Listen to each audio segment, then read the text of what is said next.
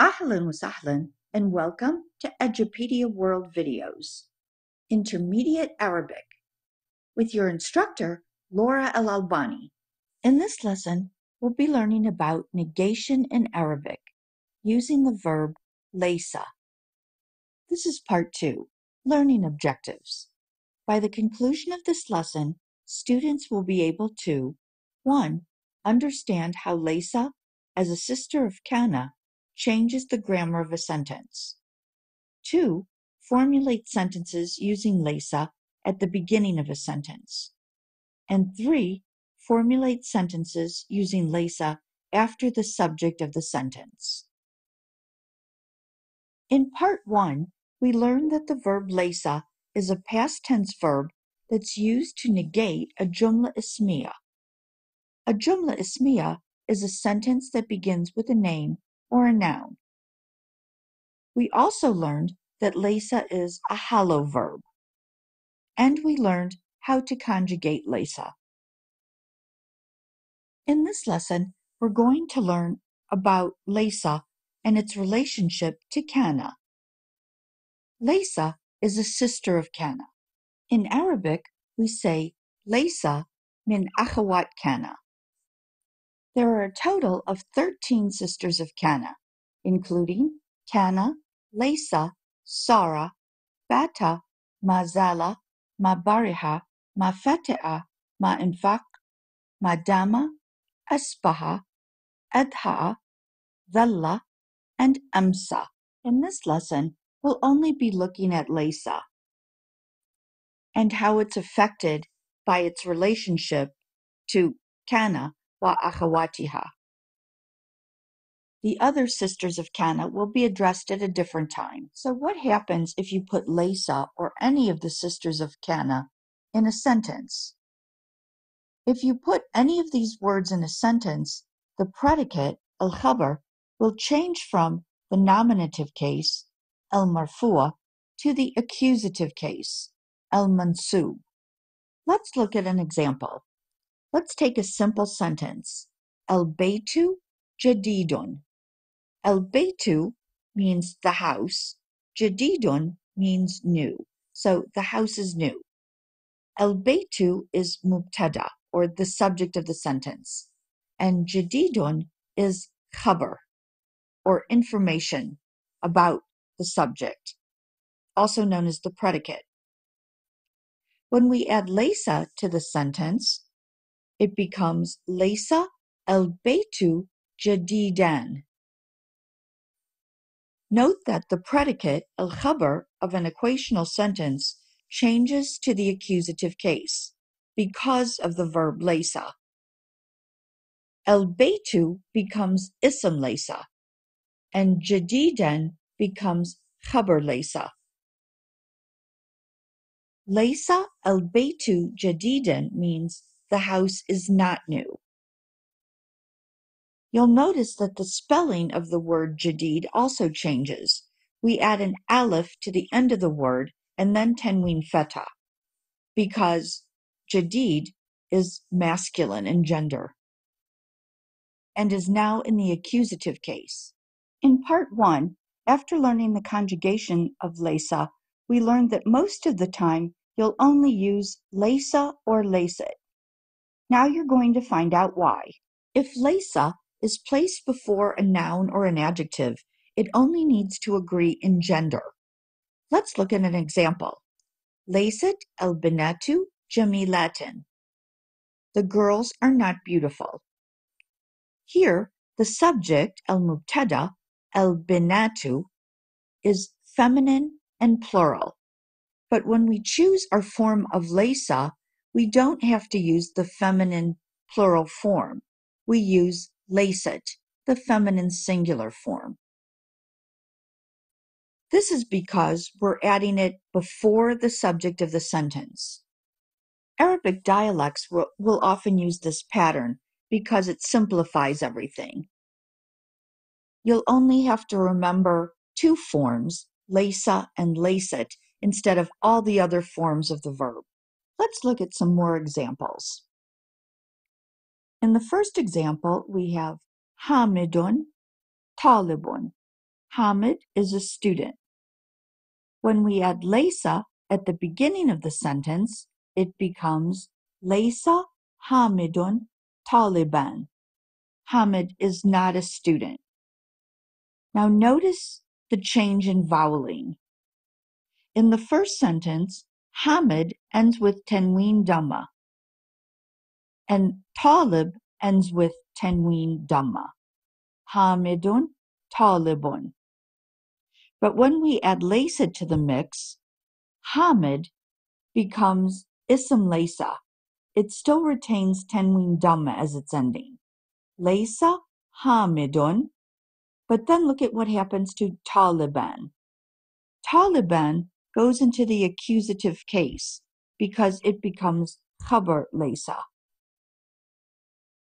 Taliban takes tanween feta instead of tanween dhamma. And because it's a masculine singular noun, we add an extra aleph to the end of it. Laysa Hamidun Taliban. Now let's examine example number 2. At-tulabu sigarun. The students are small. At-tulab is a masculine plural noun. But you'll notice that in the second example in that set, Laysa at-tulabu sigaran, we add laysa, which is the masculine singular form of laysa. We do this because laysa is placed first in the sentence. You'll also notice the voweling change. At-tulab becomes ism laysa, and sigaran changes to the accusative case because it becomes khabar laysa. Because it's a masculine adjective, we add that extra aleph at the end of it. Now let's look at example number 3. Aminatu tabibatun. Amina is a doctor.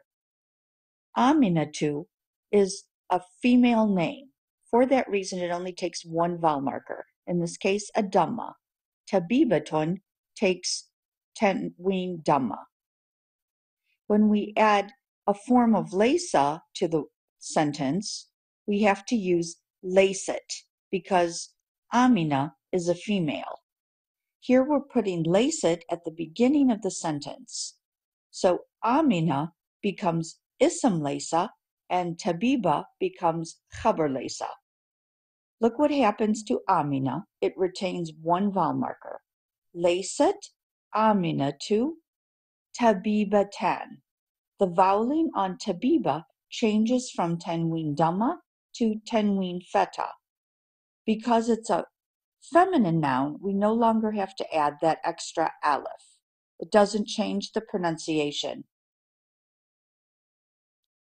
And it's not required because it's a female noun. And finally, let's look at the last example. El-binatu mujtahidatun. El-binat is a feminine plural noun. But when we want to negate the sentence, we add laysit, which is the feminine singular form of the verb, because we're putting it at the beginning of the sentence. So it becomes laysit al-binatu mujtahidatin. El-binatu retains the dhamma because it becomes ism laysa, and mujtahidat becomes khabar laysa. But notice the voweling change. We have tanween kasra instead of tanween feta as we would expect. So you're probably wondering, why did we use tanween kasra instead of tanween feta at the end of the feminine plural noun? Feminine plurals take the same grammatical ending for both the genitive and the accusative cases. Therefore, after laysit, the feminine sound plural in the predicate will take kasra instead of feta. Now let's examine what happens if we put laysa after the subject of the sentence. If we put laysa after a noun or an adjective that's the subject of the sentence, it has to agree in both number and gender.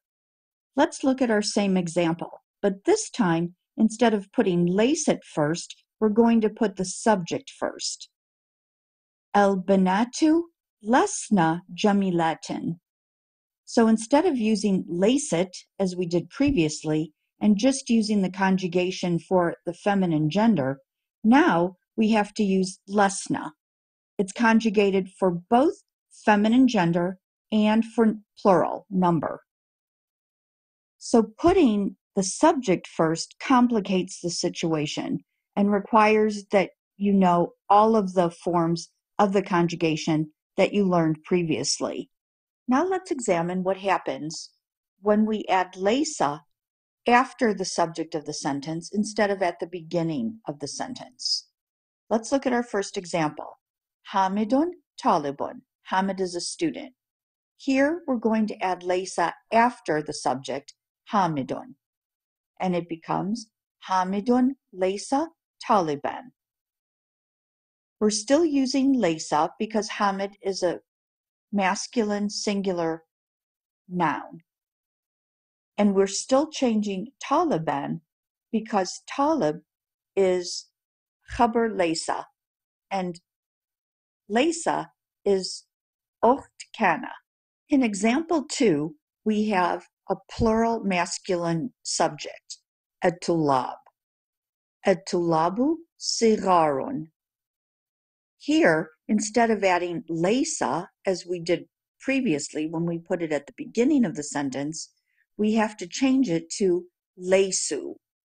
We use laysu because at-tulab is a plural masculine subject. Sigaran remains the same. As khabar laysa, it takes that extra aleph because it's masculine, in addition to tanween fatha. Now let's look at the third example. Aminatu tabibatun. Amina is a doctor. Amina is a female name, so we have to use laysat and not laysa. When we want to negate the sentence, it becomes Aminatu laysat tabibatan.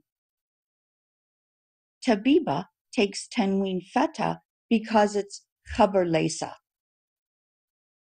It's not necessary to add the extra aleph because tabiba ends in ta marbuta and it's a feminine singular noun. Now let's examine our final example. Al-binatu mujtahidatun. The girls are diligent.